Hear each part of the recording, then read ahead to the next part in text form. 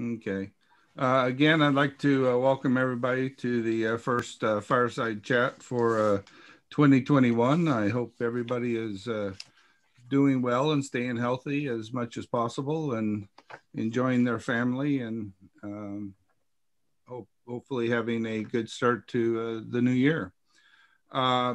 Today is going to be mostly status updates. I wanted to take some time to bring everybody up to speed on what's going on with the General Grand Council. And in the spirit of making sure that we have full disclosure and transparency, I'll present this warts and all, so you know where we're succeeding and where we're struggling. And we'll take any questions at the end. But first off, I asked Tom to give us an update on CMMRF and the great things that CMMRF is doing. So Tom, go ahead and take it away. Thank you.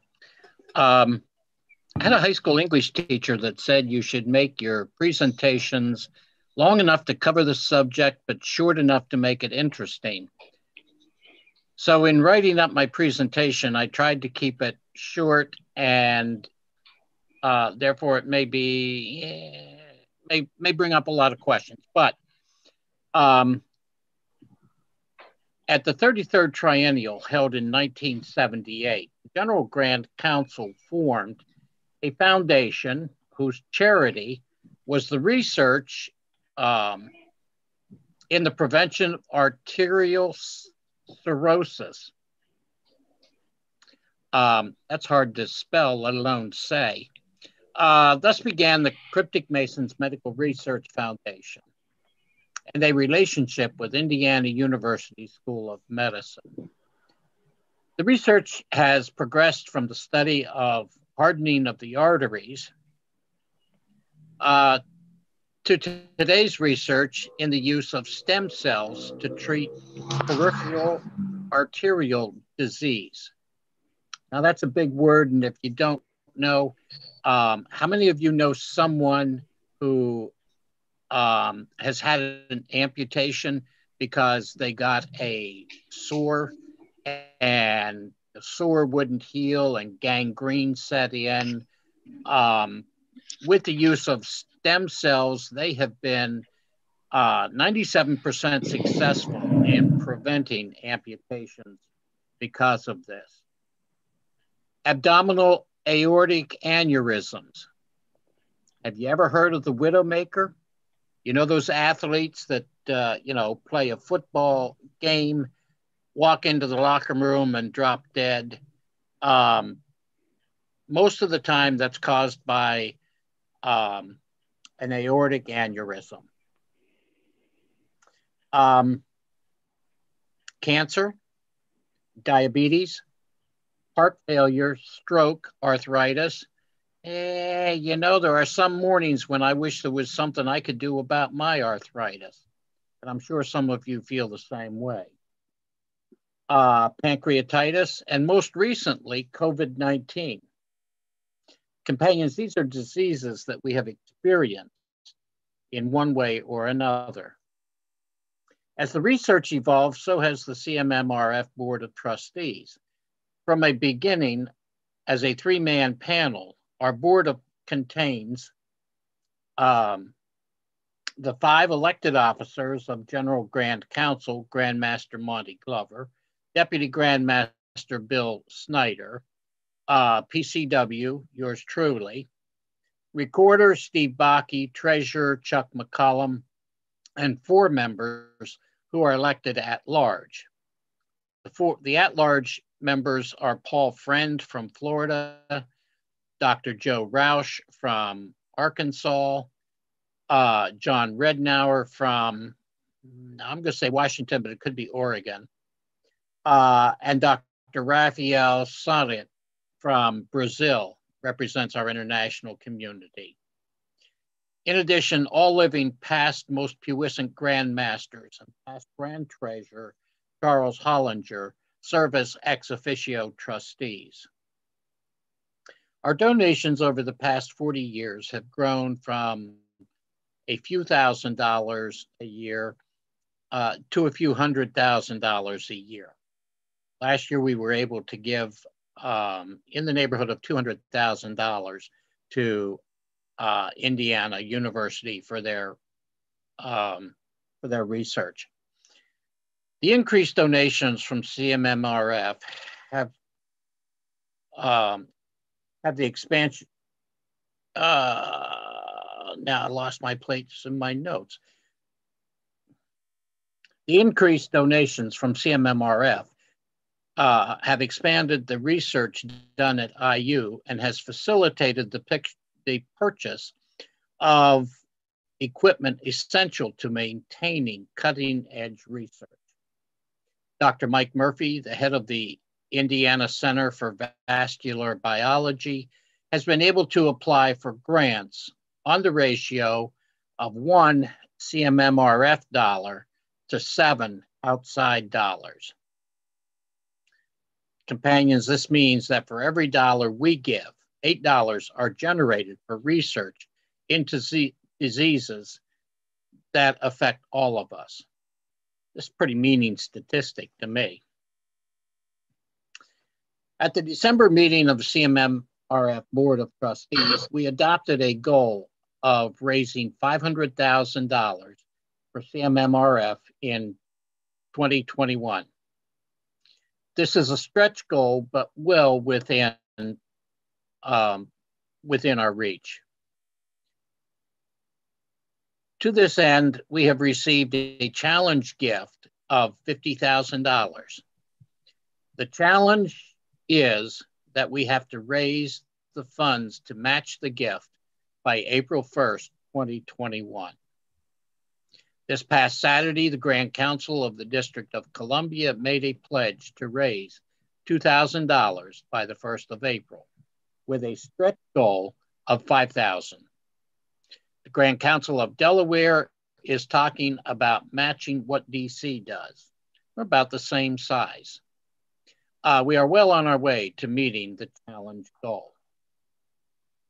Traditionally, the funds for CMMRF have been raised by state chairmen in each jurisdiction. There has been little guidance either in the form of materials, suggestions, or knowledge. In spite of this, our state chairmen have done a tremendous job increasing giving year over year. In an attempt to improve the job being done by our state chairman, a new position has been created, that of area or regional coordinator, to support the state chairs. Each coordinator has been charged to set up Zoom calls with his state chairman on a regular basis to share ideas, promote camaraderie, and perhaps a little friendly competition. You know, something about maple syrup, and you know, if you got the best maple syrup, maybe you can raise the most money for CMMRF. And you know, I think we can have a lot of fun doing it. The coordinators so far that we have appointed are Richard Fowler from New York for the Northeast, Sid Conley from Alabama for the Southeast, and Todd Carpenter of Indiana for the East Central. As other candidates are identified, we will appoint them. Our Grandmaster has adopted a theme of communicate, innovate, and transparency. Through the decryption, we will be communicating our progress toward our goals. However, we ask that you communicate with us. Please feel free to share your ideas. The only bad idea is the one kept to yourself. We are looking for a few new ways to make our charity, CMMRF, a first-rate foundation. Again, with your feedback, we can always be improving. By these means, we will try to be transparent and trust you will find us true to our word.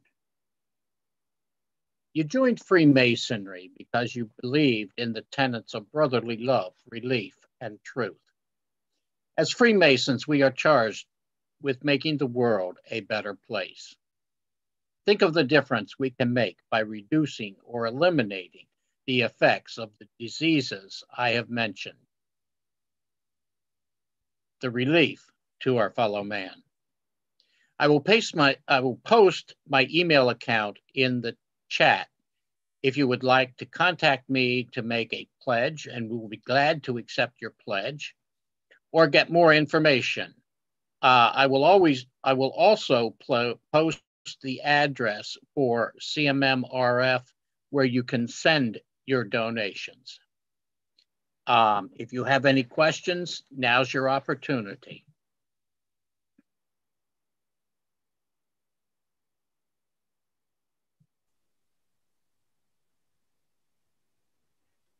Any questions for Tom? If not, thank you, Tom. And, sure, I think Steve has everybody on mute. Oh. If anybody has any questions, either raise hand or go ahead and unmute.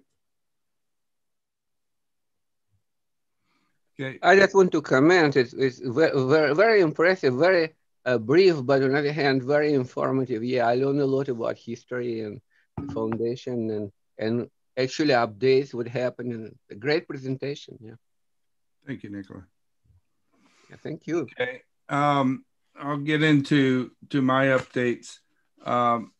As I said, this will be warts and all, so it might a lot of it may come as a big surprise to a lot of you as to things that are going on or not going on or working well. But I do want to start off on a couple of call outs. One, I want to really recognize and commend Will Highsmith for the wonderful job that he's doing on the decryption, our online blog / magazine. Will bird dogs that for us and is our editor-in-chief of it, and he really does an outstanding job of getting the articles together and getting them up so that everybody stays in the know as to what's going on in cryptic masonry all over the world, and has put up some outstanding articles. So if you haven't had a chance to look at the decryption, or if you haven't subscribed to it, I highly encourage you to do so. And I want to commend Steve and the technology committee. Without that committee, we would not have been able to do the numerous things that we have accomplished this year since before the triennial started. They've worked hard to make sure that the 47th triennial came off very well as helping the General Grand Chapter with their triennial. And of course, all of the numerous meetings that we have had on Zoom over the last several months that have actually, I think, drawn the General Grand Council much closer together, not only from the officers level, but also internationally and nationally with the recorders calls and being able to meet with those companions that are struggling with issues in their jurisdictions. Wanted to start off with a financial update. We're behind in getting the financial systems up and running, but we hope to have them done very soon. Steve is working hard with our General Grand Treasurer and Dustin Verity, who is a forensic accountant in Hawaii, and he is running our internal audit committee. And once that is complete, we can start getting our financial reports produced. We will start sharing those updates as to where we are in terms of our income and expenses with all the companions. And I'll probably use this meeting as a platform, one of the platforms to disseminate that information for anybody that's interested in them. The audit, we committed to a 2 triennial audit. So the 46th and 47th triennial are in the process of being audited. We're also behind in that. We're slowly but surely gathering the information that's been requested by our auditor. It remains a priority for us, but since the beginning of the triennial, we have been distracted by other pressing issues, which you are about to hear. A lot of our time and energy has been focused on the international scene. We've had a couple of hot spots, and one of those has been Brazil.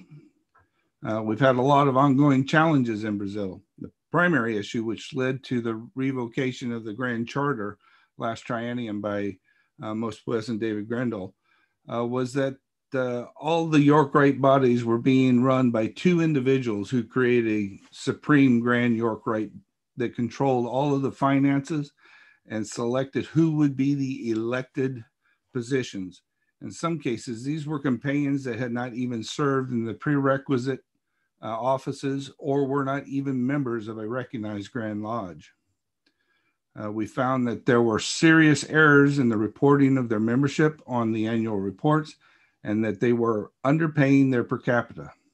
This was something the General Grand Council and the Grand Encampment made an issue of, and which ultimately led to the expulsion of the two individuals who were running the so-called Supreme Grand York Rite from the Cryptic Masons. The Grand Chapter's high priest was a member of the Grand Chapter of Brazil, was a member of an unrecognized Grand Lodge in Brazil. We brought this to the attention of the General Grand Chapter, but had little to no response from them. We made several attempts to engage with them over the Brazil issue, to no avail. At one point, the General Grand Council took the position that because this unrecognized Grand Lodge broke away from a regular and recognized Grand Lodge, then they are considered regular and recognized.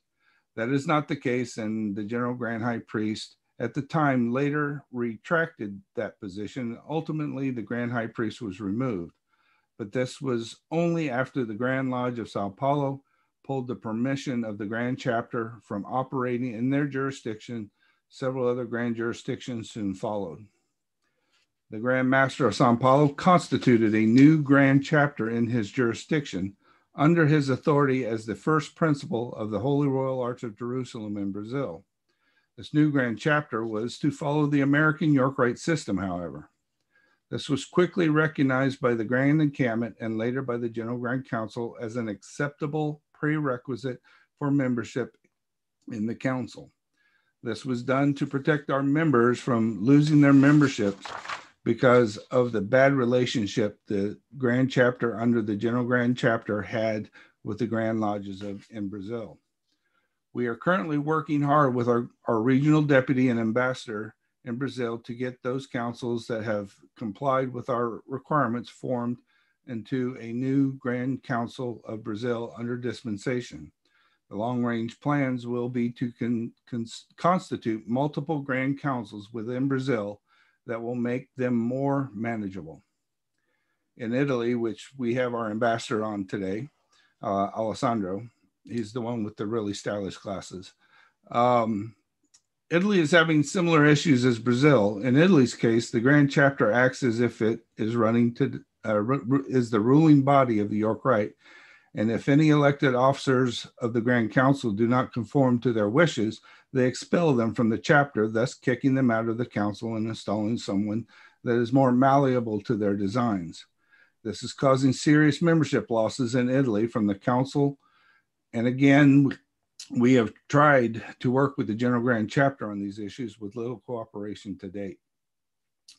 We will be reconstituting the Grand Council of Italy soon under dispensation so they can start afresh with the complete understanding that they are an independent York Rite body and will not be controlled by either the Grand Chapter or Grand Commandery. That's the two biggest things on the international stage.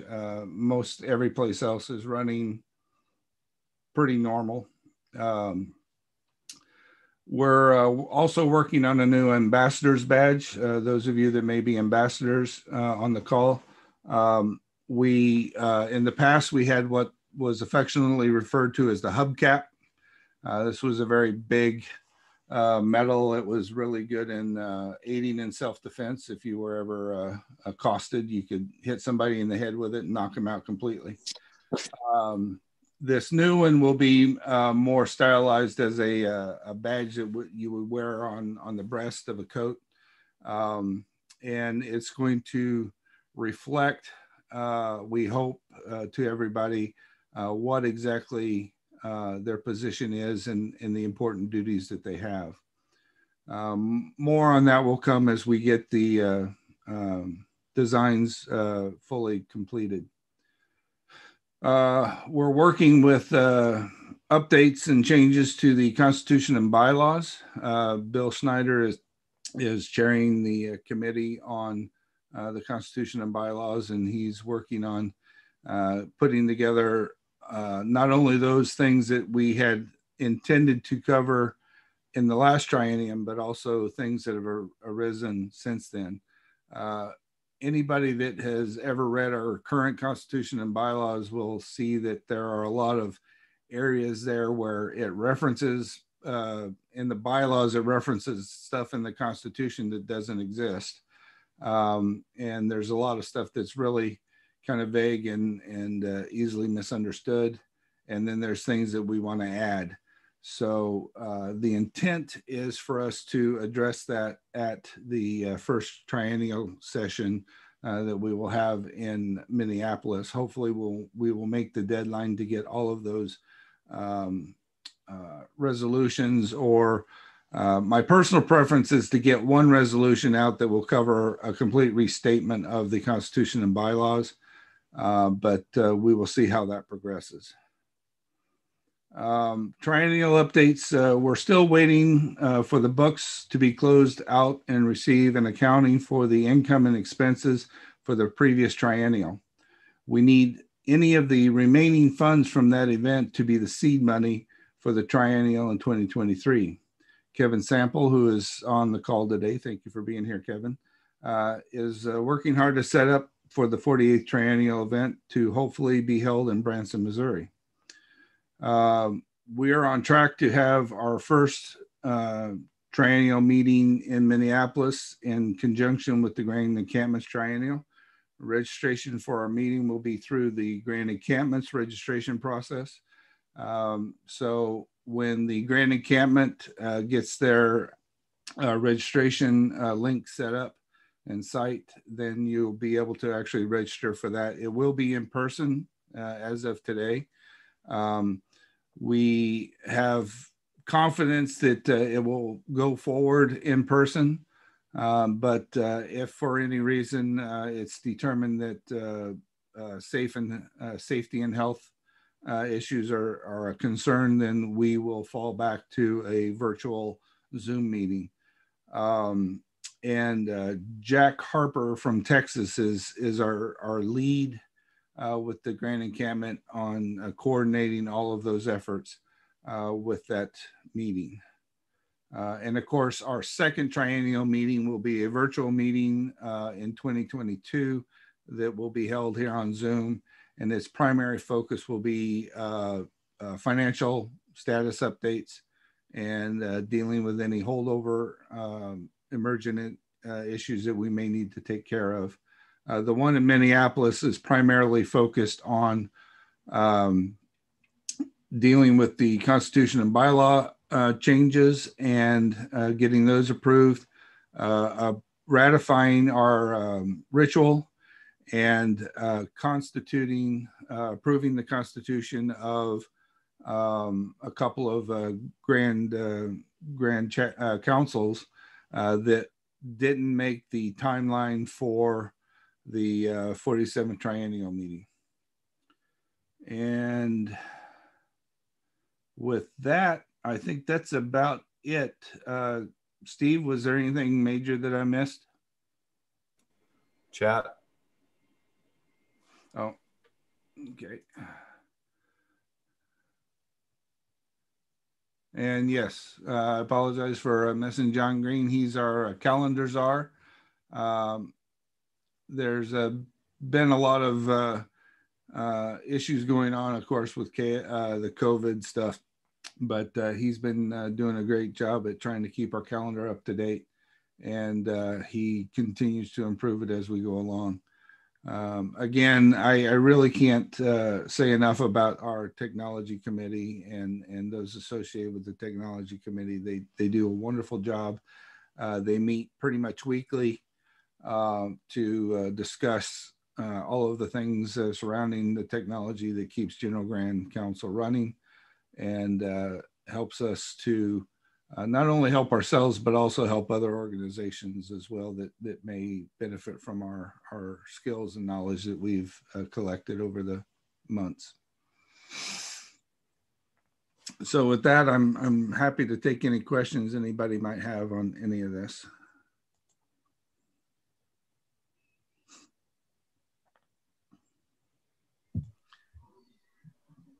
You guys are always so quiet. You got to have most poets. I'm probably the noisiest one around.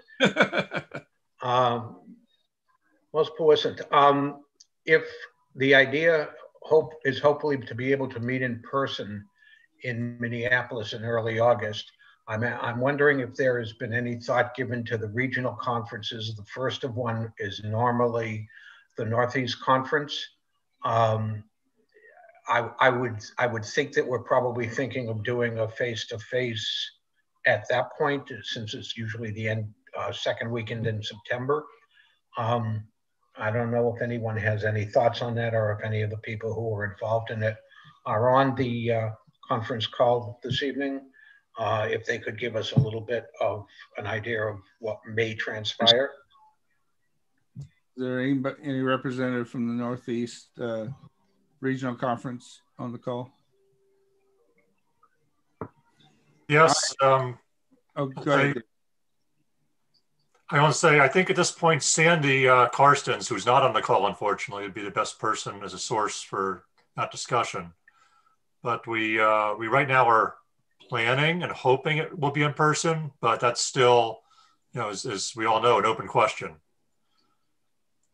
Yeah, so Steve, if you have thoughts or questions specifically, maybe we can try to use that as a starting point for, I assume, the questions other people have as well. Steve? Go ahead, Richard. We talked about it at our last Zoom, and they're still planning it at the Desmond for the normal time frame in September. But depending on the COVID regulations, what's going to happen, it may be a hybrid. They're not sure yet. We're going to be working that out in the next couple months. Great. Early on, I had discussions with Jeff from the General Grand Encampment, and he had asked if we would be willing to hold our regionals in the places where the Grand Encampment last cycle, the Grand Encampment was the lead on the regional conferences, and of course they had a lot of contracts set up, and that ended up having to be canceled. And as part of those deals, he wanted to know if we would be willing to hold those in the same locations that they had set up. Some regionals meetings, they always have them in the same place every year. Other regionals, they move them around to different areas. But I told them, from my perspective, I'm completely happy with going with the original location that they had planned for last year. Hoping that it'll make it a little easier.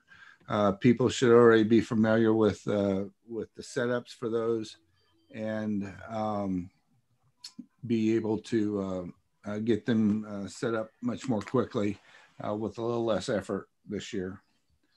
So I don't have a lot of specific information, and Steve Balke may be able to add a little more light to this. But right now, I'm not familiar with any regionals that have been set up yet that are in person. Alabama is getting ready to have their annual sessions the 26th and 27th of February, I think. Is that correct, Tom?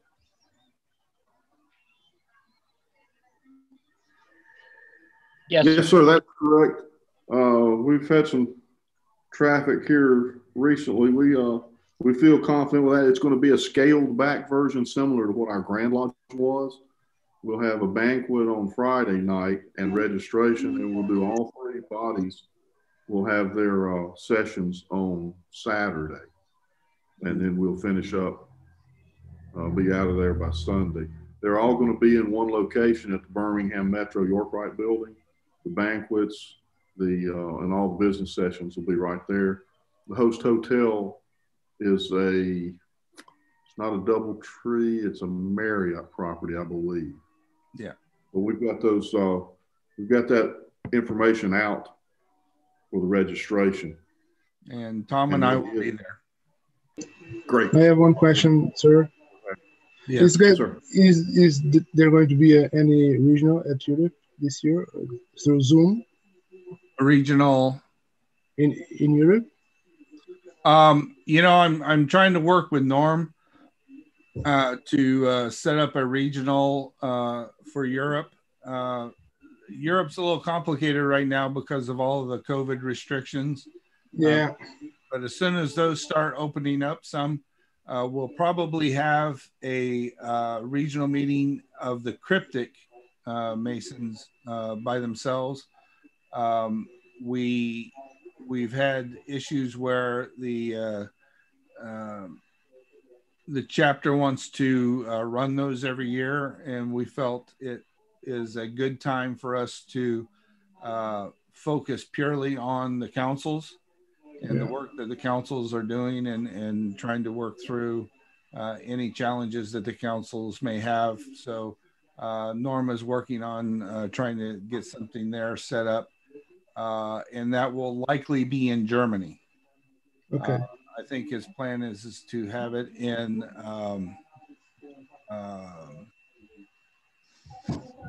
I just blanked it. I used to live in Bremerhaven, Germany.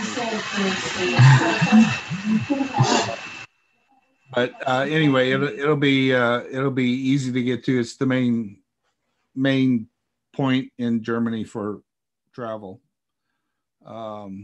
Anyway, so hopefully we'll be able to get something set up this year for that. Thank you. And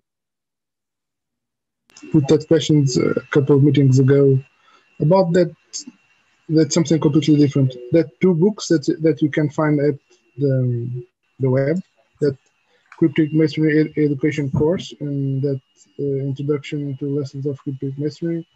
Are you planning to? Because I can order to Portugal, so I think a PDF edition it will be great. So I didn't quite catch which two books. Cryptic Masonry Education course and that lessons on Cryptic Masonry. Yeah, Steve, you want to address that? I can. Hi, Joe, Steve. Yes, hey, actually, Joe, we're not going to offer it in PDF because we don't have that worked out with Bob Davis, the author. Yes. But we'll have a hard copy, and I can approach him about translations and how he wants to handle those. And the last time I talked to him, which admittedly was a while back, he was in the middle of dealing with ice storm.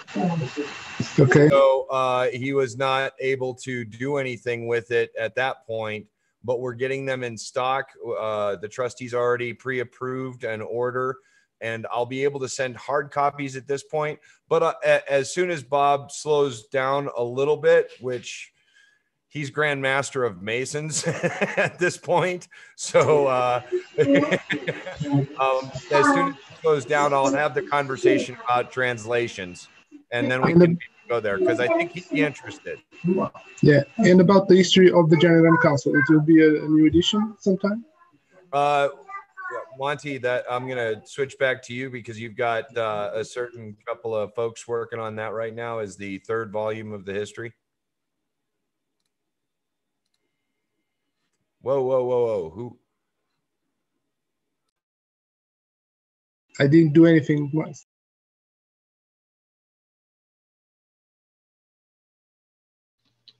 Monty, you're muted.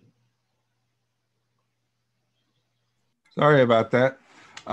Yes, I intended to, or I intend to have 2 people working on it.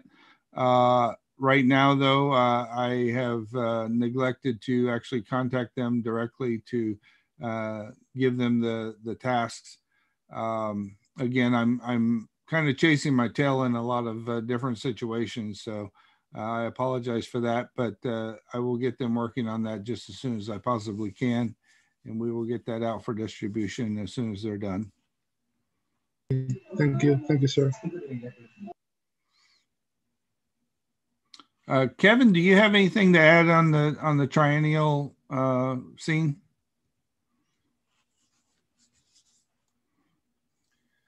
No, sir, I don't. I think you know where we're at, so probably not really anything worth bringing up on this call.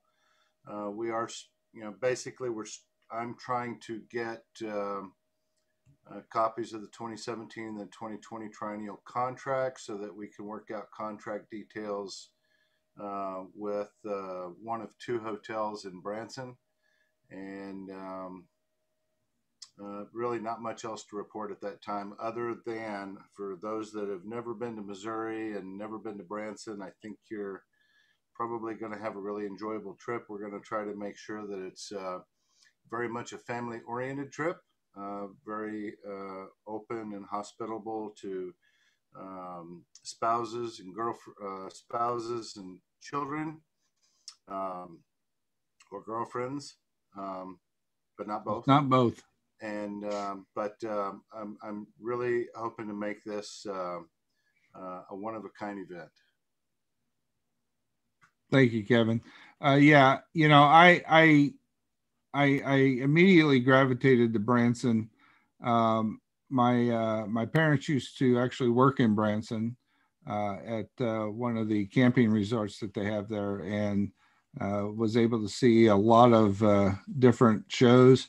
If you at all enjoy good country, bluegrass style music, it's a wonderful place. There's so many things to do there with your family.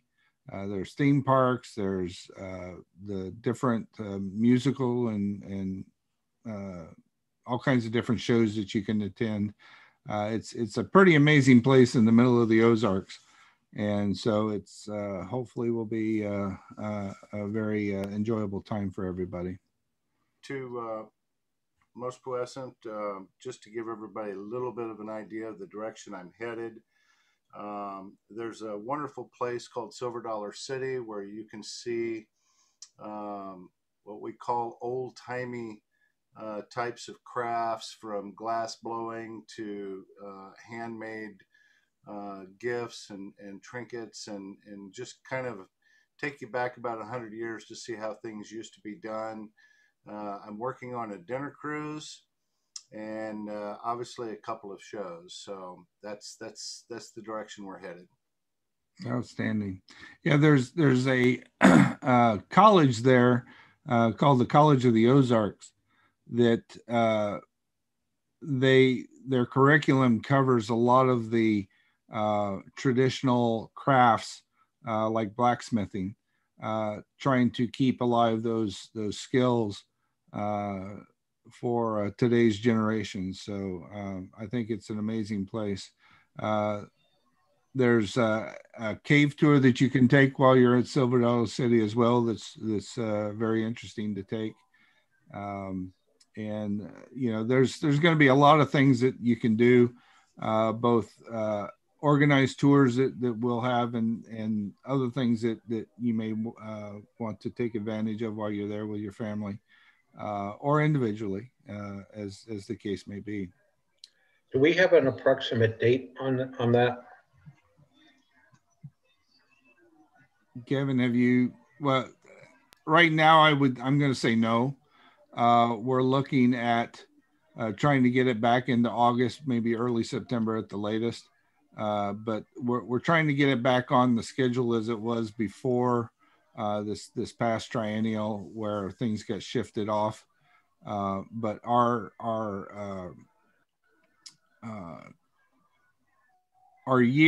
cryptic year ends August 1st, or July 30th, or 31st. I don't remember how many days are in July right now. But it ends at the end of July and it begins in August 1st. So we try to make our triennial as close to the beginning of our cryptic year for accounting purposes, if nothing else. So, and I have spoken with Steve Tyner, and he is very supportive of having it in Branson. It's close to him, and it has a lot of personal meaning for me. So hopefully it'll all work out well. I imagine everybody will fly into the Springfield airport. I think for most of the people in the U.S., it'll be relatively easy to get to. For international travels, I'm sure it's going to be a bit of a trek, but I think almost no matter where we would go, unless it was at a major hub city, international travel is always challenging because of all the different plane changes and stuff that happens. So, but hopefully it'll be a good time for everybody, and we'll do everything that we can to make sure everybody's accommodated.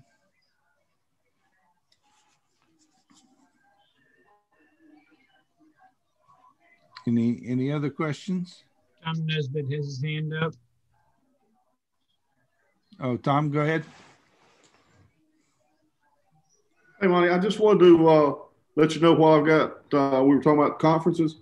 We are planning the Southeast Regional Conference. Jim McGee and I have been working together on that one. The encampment will still be just the same thing. You're breaking up, Tom. For June the 11th and 12th. Southeast. So I'm here at the lodge and I'm on a pretty good Wi-Fi. Okay, so to make sure I heard you right. Our Southeast Conference. You're going to have your Southeast Conference June 11th and 12th? That's correct. Okay. It'll be in Mobile, just like it was before. Will you have a birthday cake there for me on June 11th? That's my birthday. We'll definitely work something out. That's personal. We've got that. We've got our downtown soiree in Fairhope that night, so we'll probably be able to work something out. Maybe even be able to smoke a cigar. That's purely mercenary on my part, but you know. Yes, sir. Thank you for that. First cigar flavored birthday cake. No. Thanks for playing those, Steve. Okay. For those of you that may be in the Georgia area that may wish to attend, I'm going to be presenting a Columbian Medal to C. Danny Warford at Winder Council in Auburn, Georgia on the 15th of February. I'm really looking forward to it. It'll be my first in-person meeting for quite some time. I did attend a council meeting up in Atlanta a few months ago, but the Grand Master of the Grand Council will be in attendance for Georgia, and should be a good event. So if you're in the area, hope to see you there. And if you're not in the area, just send good wishes. How's things in Dothan area there, Tom? Pretty good. We just we've got a slow class in the chapter going right now. We've done the first 2 degrees there, so we're meeting and we're having reasonably good participation. We're seeing a lot of Blue Lodge work. I think down in our part of the world, it's a little bit more constrained in the bigger cities in Montgomery, Birmingham, and Huntsville. They're seeing a little more impact COVID and are a little more cautious with their meeting than we're having to be. But we're blessed down here. Great. Yeah, I'll be hopefully driving through your neck of the woods on next week, going to see my folks. So. Oh, good. So what else, guys? There's got to be something on your mind there's a burning question. Got to get the hardball questions out.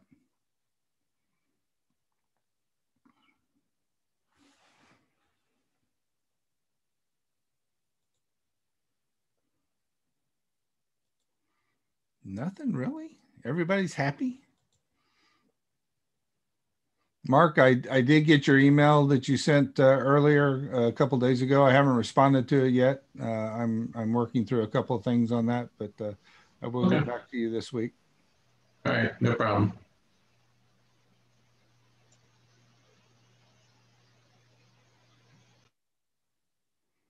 So we gonna end early again today?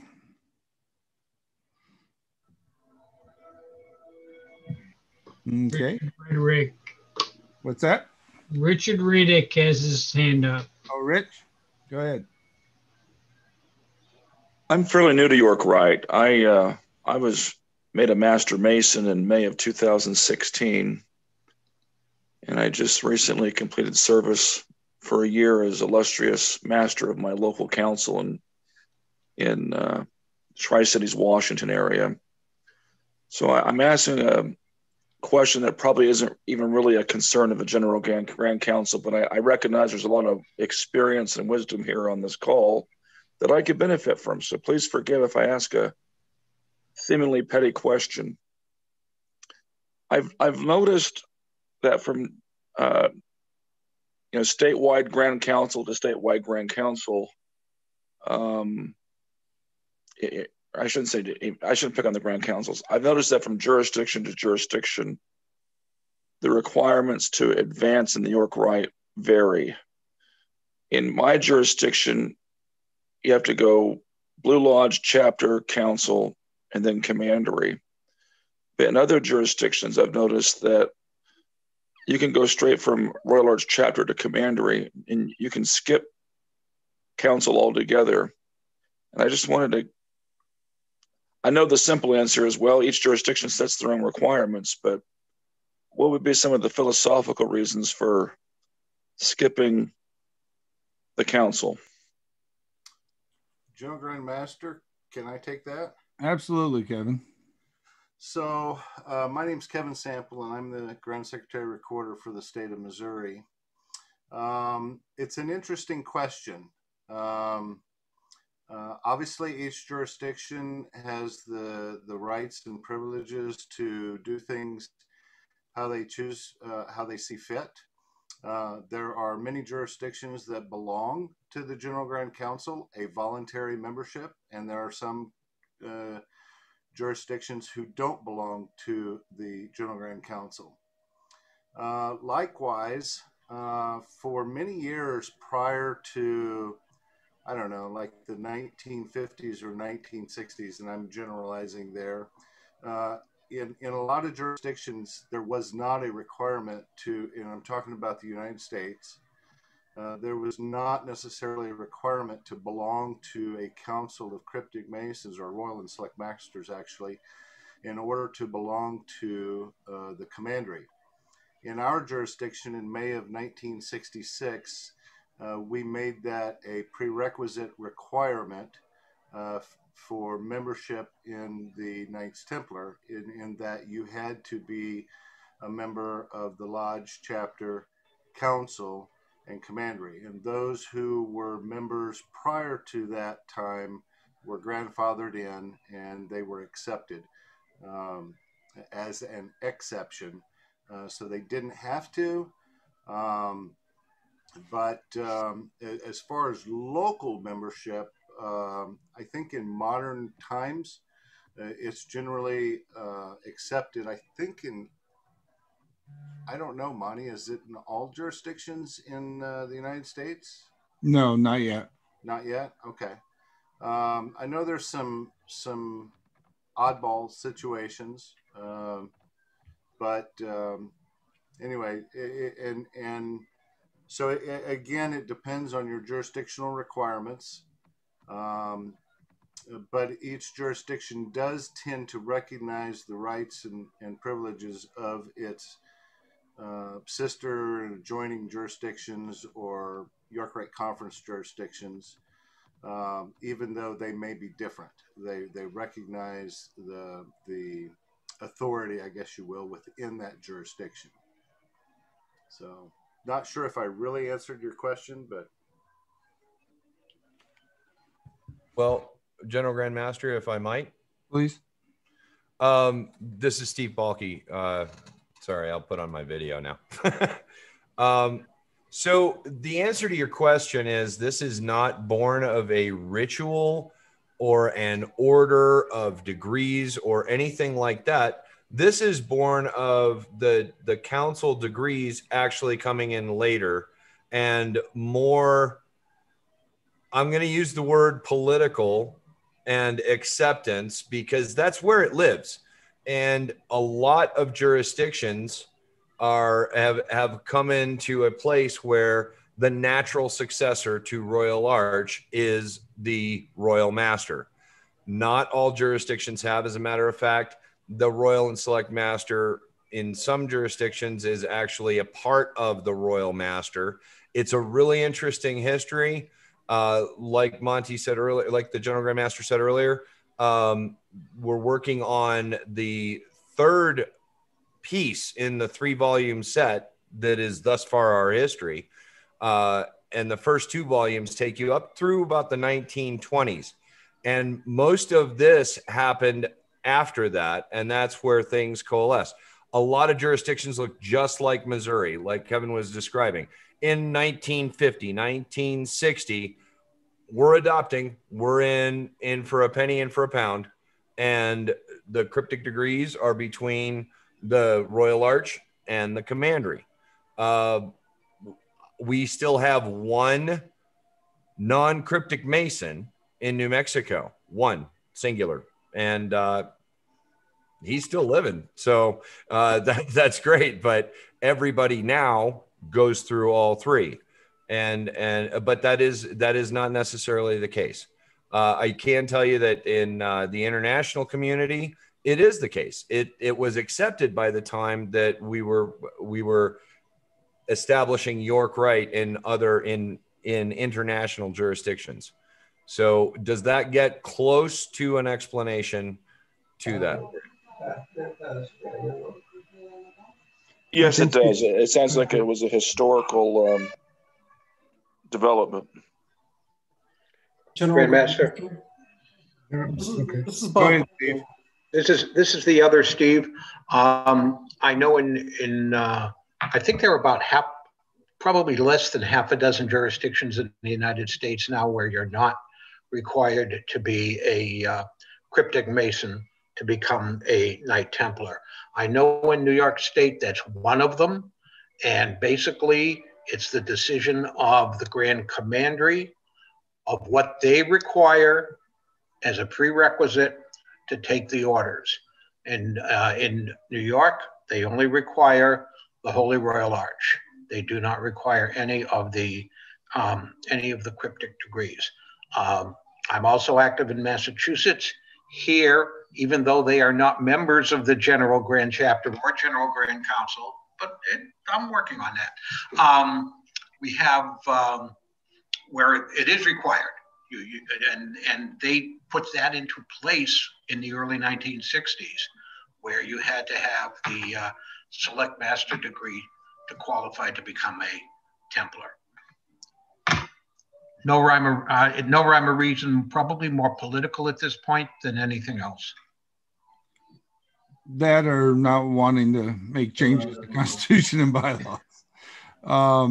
General Grandmaster. Yes, sir. Okay, so. May I try and also add something to that? Absolutely. So instead of focusing on the reasons why we're not part of the 3 sections of the York Rite, and trying to focus on why a Master Mason should become a part of the Cryptic Masons, I've always felt that it was a matter of leadership. And you have to make yourself relevant.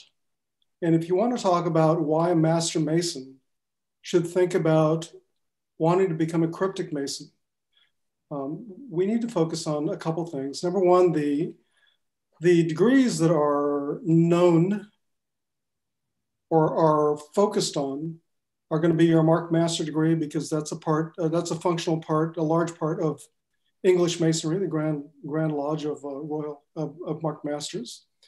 A lot of people talk about the Royal Arch degree and how that's relevant because it completes the story, and what we lost in the third degree was recovered.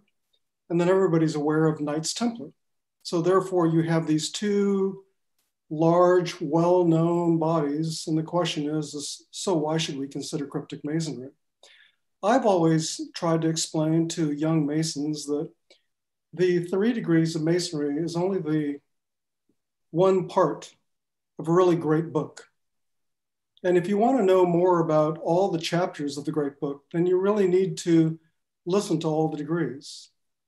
We take our Blue Lodge degrees and we end up with an unfinished section. All we know is that something's lost, and we're sitting there wondering when that story might or might not be completed. In the one of the beautiful degrees that I really love is the Mark Master degree in the Royal Arch. To me, it's important because I travel around the world, and as I go through a lot of the old buildings, Mont Saint-Michel as an example, and I walk on those stones and I look down and I see those marks, it reminds me, it brings me back to the lessons that I learned in the Mark Master degree. Of course, I pay attention to the Royal Arch degree, because that's important to all of us as Masons, because we want to know probably what the end is. For some people, the end is more important than the middle. But then we lose sight of the fact of why we should take the cryptic degrees. And why we should take the cryptic degrees is because one of the most beautiful degrees in all of Masonry is the Royal Master degree. Done well, that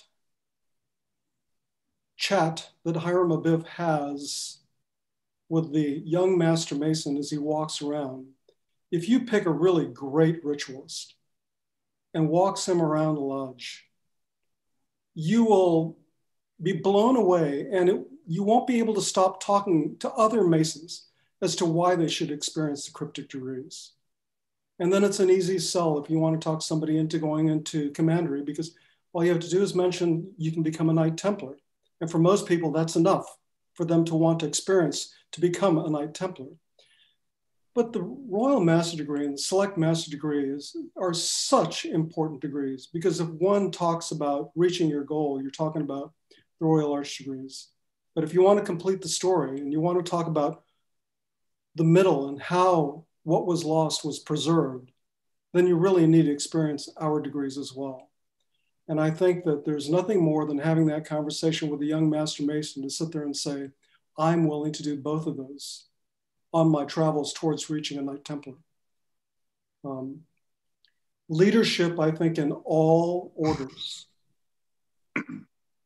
is the most important part of any body. You can have somebody that's a great administrator. You can have somebody that can be a great ritualist. But an order is only as relevant as having a charismatic person at the top. If you have a leader that somebody's willing to follow to the edge of the cliff and say, I like you so much and I respect you so much that I'm willing to go where you go, then I think that we can take our cryptic Mason degrees and we can take it to that next level. But it's important for us, in addition to having those degrees, to make sure that we're very careful about who we choose to take the helm of our cryptic Masons local councils, and most importantly, who we choose to be Grand Master of our Grand Council of the state that we belong to. Because where he goes and the way that he speaks to the Masons that he affects during his year really speaks towards the success of Grand Council of Cryptic Masons throughout the United States and throughout the world. So that's my 2 cents. Very well said, Robert. Yeah, and Master. Sorry. Go ahead, Guillaume. No, go, and I speak after. So sorry. I just wanted to make a comment about the Royal Master degree. Robert, I'm sure you are probably aware of this term, but I remember when I first saw the Royal Master degree when I was going through the degrees. And in Hawaii, we have a term, chicken skin, more commonly referred to as goosebumps. And I was blessed to have a ritualist who played the role of Hiram, and it was very moving. And I do agree, it's one of the more beautiful, if not the most beautiful, parts that exist in Masonry today. So yeah, it's I agree on all the points that you said. It's important to have good leadership. I think that in the past, cryptic Masons have been willing to accept the position of being, for lack of a better term, the runt of the litter. We were kind of the middle child that is often overlooked, but it's my goal to put forth cryptic Masonry as a leader in York Rite Masonry, to not stand above our companions in the Royal Arch or those in the Grand Commanderies, but to stand as equals and to show pride in our degree work and what we stand for and the lessons that we teach and bring to the table. I think it's very important for us all to be proud of that and to communicate that in the strongest manner as possible, that we have something that is not optional, but is necessary to have a full understanding of just what York Rite Masonry really means. So, Joe? I have also a question. Thank you for your words, and Robert also. But I have one question that also have to connect with the degrees. I found in my website, in my internet travels, that a Grand Council of Masons of Western Canada, I think, that is not affiliated to the General Grand Council, but this Grand Council has inside a Grand Lodge of Royal Ark Mariners. It is possible? It's possible because they have one Grand Lodge of Royal Ark Mariners, of course, but how does that thing happen? Are you asking how do you become a member of the Royal Ark? No, the Grand Council of Cryptic Rite Masons of Western Canada, inside of the Grand Council, as they have a Grand Lodge of Royal Ark Mariners that are a part of the Grand Council. Yeah, they follow the English system, which has their degrees set up very differently from what we do in the American Rite. And I don't know if there's anybody on the call that's a little more familiar with the British degree system for York Rite than I am. Can we import the Grand Lodge of Royal Ark Mariners to a Grand Council? No. Yeah, in the United States, the Royal Ark Mariners is actually part of the Allied Masonic degrees. Yes, I know. But any jurisdictions that follow the English system, it's usually under the councils there. And then the council, okay, thank you. So beyond that, the likelihood of me misstating something is high. So I don't want to get too deep into the English system because I'm not really well versed in it. But I'm certainly happy to let anybody else. Thank you, sir. It was just a question because I think I've traveled along to the Grand Council's website, and I think it's the only Grand Council that I know that is inside of the Grand Council a Grand Lodge of Royal Ark Mariners. Yeah, and we do share recognition between the two. The American Royal Ark Mariner and the British version. Yeah, the British, you recognize yes. one another, so you're able to attend each other's meetings. Yeah. Most puissant. Yes, sir. I'd like to direct a comment to, I don't know everyone's title, so I'll just call him Companion Robert, the one who, I think he was the second one to speak in answer to my question. I want to thank him for mentioning the Royal Master degree, because that is one of my favorite degrees, especially because of the advice that Hiram Abiff gives to Adoniram. In our Tri-Cities York Rite bodies, we had a mighty oak fall this past week, middle of the week. Most illustrious companion Floyd Snyder passed away. I don't know what years he was our most illustrious Grandmaster, but Floyd was a long time fixture in the York Rite in this area, with numerous honors and positions and titles, but he always just liked to be called brother or companion.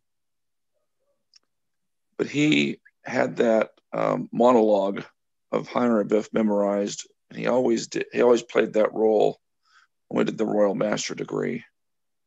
He did it very well, and now he's laid down his tools.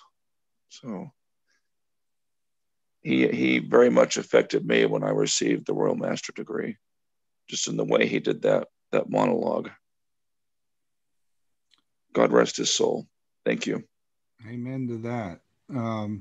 Yeah, it's, we're at a time where we're losing a lot of greats in Masonry, but I'm also hopeful that there are a lot of people waiting in the wings to step up and fill those very big shoes that they leave behind.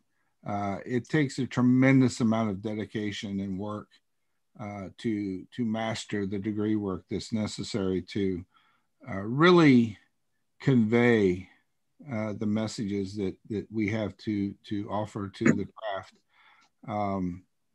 I was fortunate enough to have a mentor who was a tremendous ritualist, and I had a gift, I guess, for memorization. And he told me early on, he says, you will be a good ritualist, but you won't be a great ritualist until you learn to love the work.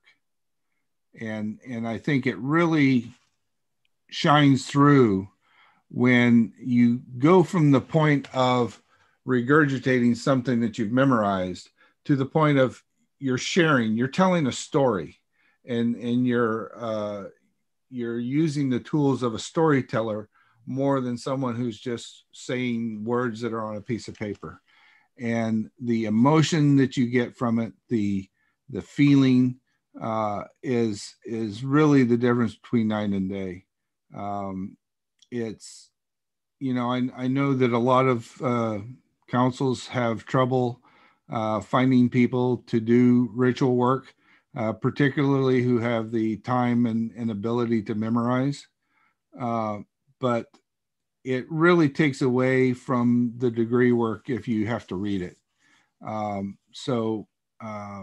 I guess in terms of priority, if you can't do anything else but read it. If you can't do anything but regurgitate it.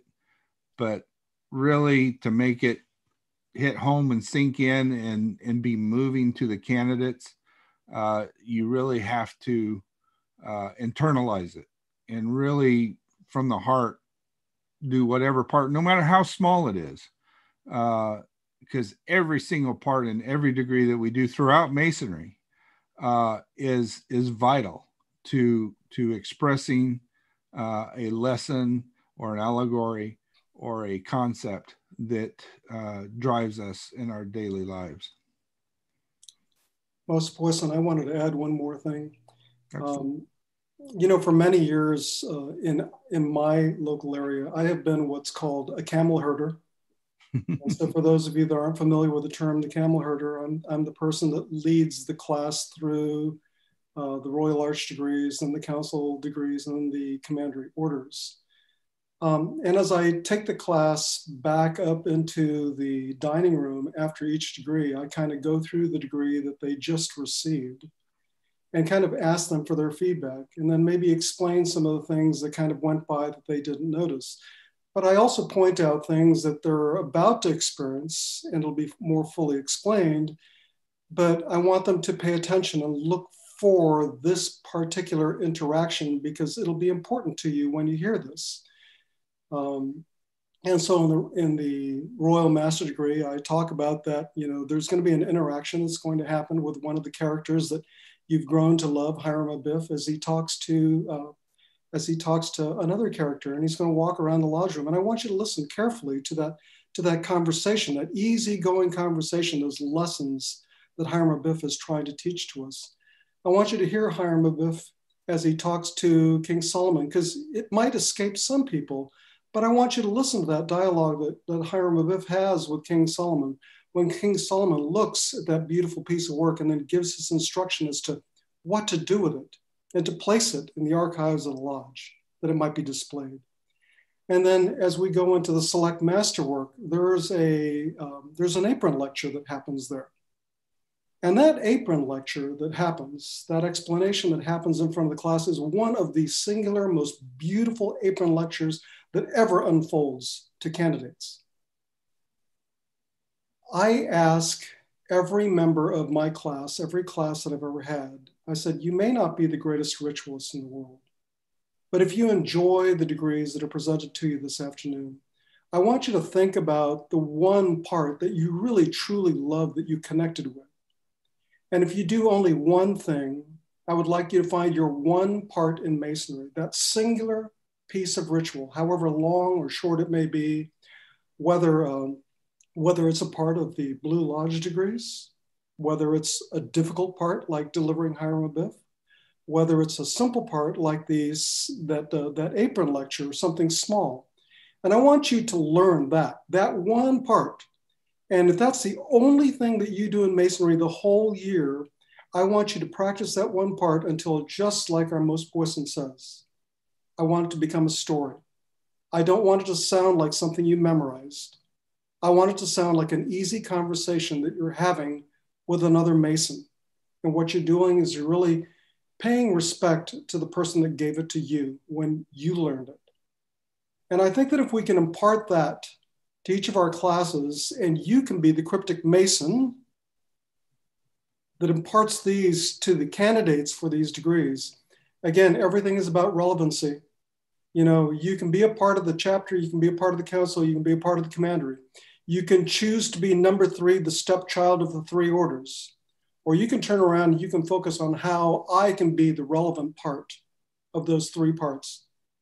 When I was a Grand Master a long time ago, the one thing that I was absolutely bent on as I started my year was that I was not going to be number 3.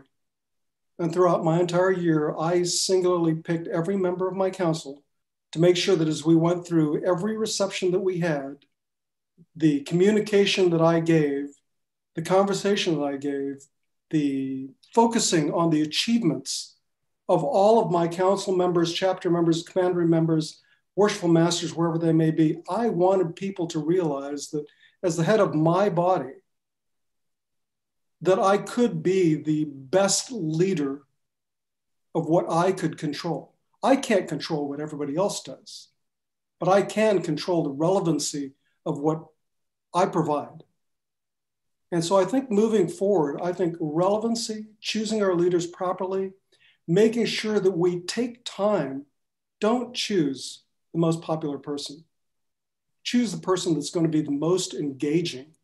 Choose the person that's going to be the teacher, and choose the one that's going to be the person that other people will follow. If you can do that, and you can do that for 3 or 4 years, we'll no longer be the middle child. We won't be the stepchild. We'll be the order that people want to join. And we need to remain focused on that.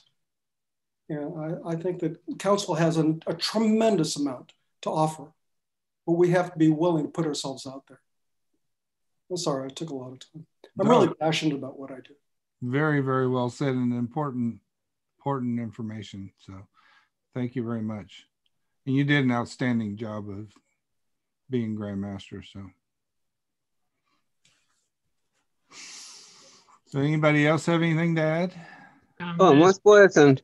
Yeah, I want just to quickly to comment.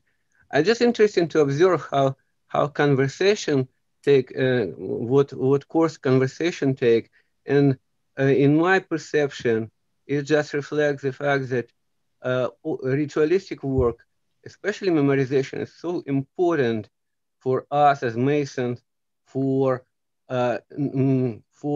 rectifying Masonic values for more proper implementation in life. And this part was talking about importance of cryptic degrees in whole Masonic work, where it's really, it's like taking, if not taking cryptic degree, it's like taking words from a song. That's what I want to comment. Thank you, Nikolai. Tom, did you have something else to add? Yes, sir, Grandmaster. I do hire them a biff, and generally wherever I'm at a reunion. And actually, since I raised my hand between you and Companion Whitfield, you pretty much said everything that I was going to say. How rewarding that part is, and how important it is to learn that work, and then I say practice it, but I mean more than just memorize it, but to actually learn the message and get used to transmitting the message. There's more there than just the words. And that presentation is what really makes the degree go. But it's very rewarding to do that work with a guy that's just coming through. Yeah. You can feel the connection. Yeah, I agree. There's parts in all of our degree work that tend to stand out, things like the senior deacons parts in the Blue Lodge, and the principal sojourners, and the commander for the commandery orders, particularly the Order of the Temple. All of those are just outstanding and impactful roles. But I still believe as well that, if your only role is to say agreed and nod your head, that's just as important as the longer monologue parts, because again, it's kind of the mortar that ties everything together. So, whether or not you're a craftsman or a high shar or any of the other smaller parts, they are important. And I think that, as Robert said, find the part that moves you the most, and that will result in your passion showing through your work. And every time you put that work on and you display that level of passion, you will be impacting someone else who in time will replace you.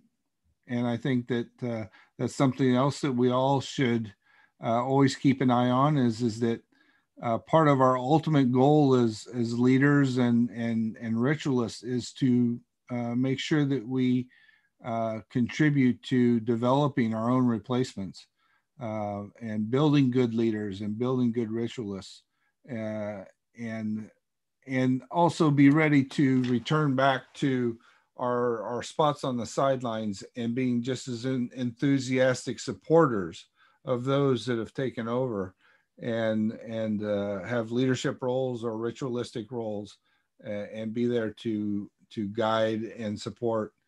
And I think that that is something that it's an aspect of Masonry that just always moves me when I see it in action.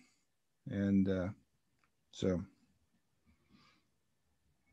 Lord knows I would not be here if it wasn't for all the great support that I've gotten from people all along the way, and in my relatively short time in Masonry. So I've been truly blessed to have great mentors and teachers along the way.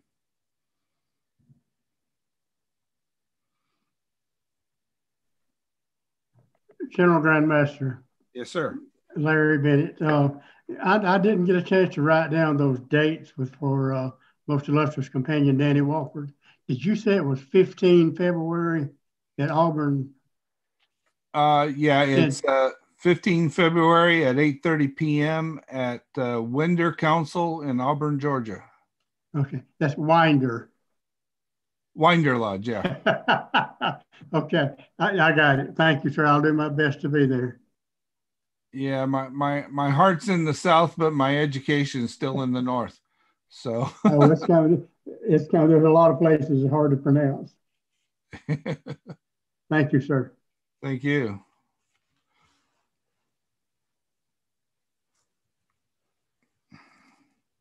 So anything else, guys? This has been a great conversation. These are the kind of conversations I really like to see in these fireside chats.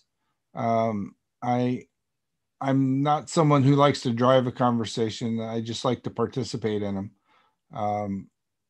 You know, when I jump on here, it's not intended for me to participate as the General Grand Master, but more to participate as a companion and to help facilitate, but try to encourage open conversations about anything. And I really appreciate it that everybody has jumped in and shared their thoughts and ideas. And I hope that you will continue. I hope that you continue to hold me accountable in my role as General Grand Master. That's important to me. I don't want to be surrounded by a whole bunch of people that say, yeah, you're doing a great job, and yeah, and then them not be satisfied.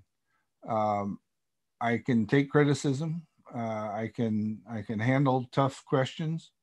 I may not like them, but that doesn't mean that I don't give them serious thought and do my best to answer those questions to the best of my ability. And I definitely don't have answers to everything, but I will do everything in my power to find the answer to answer your question. And I also can't promise you're going to like the answer, but it will be an answer.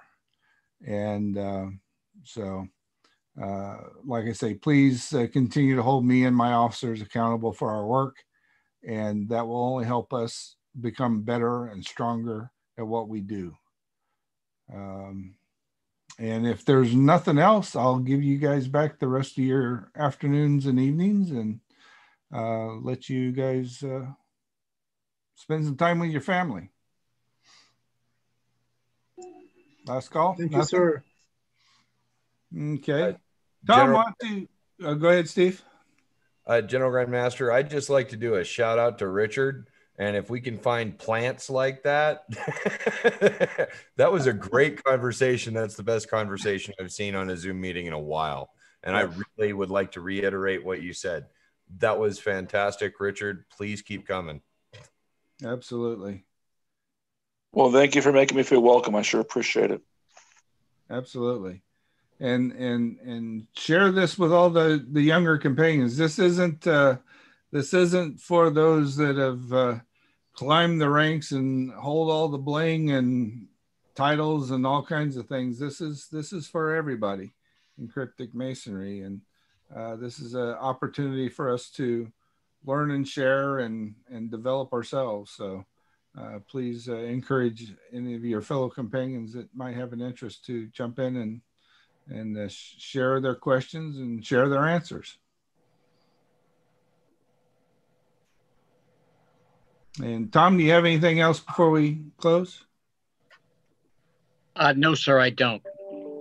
Okay. Good meeting. And my Deputy General Grand, he sends his apologies for not being here, but he had to deal with some other non-Mason duties. So, but he does send his apologies.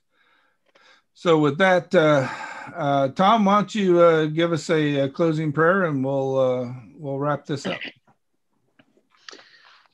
Heavenly Father, we thank you for the opportunity to meet, for the great discussions that we've had. This has been a wonderful experience, and I think each and every one of us who has participated has been enriched by having this meeting. In your holy name we pray. Amen. So motivated. I gotta start remembering to say last names because I actually meant Tom Nesbitt, but Tom, you did a great job. So with that, guys, I bid you peace, and I wish you the best of health and happiest of New Year's. And please stay safe, and we will see you next month. Same back. Great meeting, sir. Thank you. Thank you, sir. Thank you. Master. Look forward to seeing you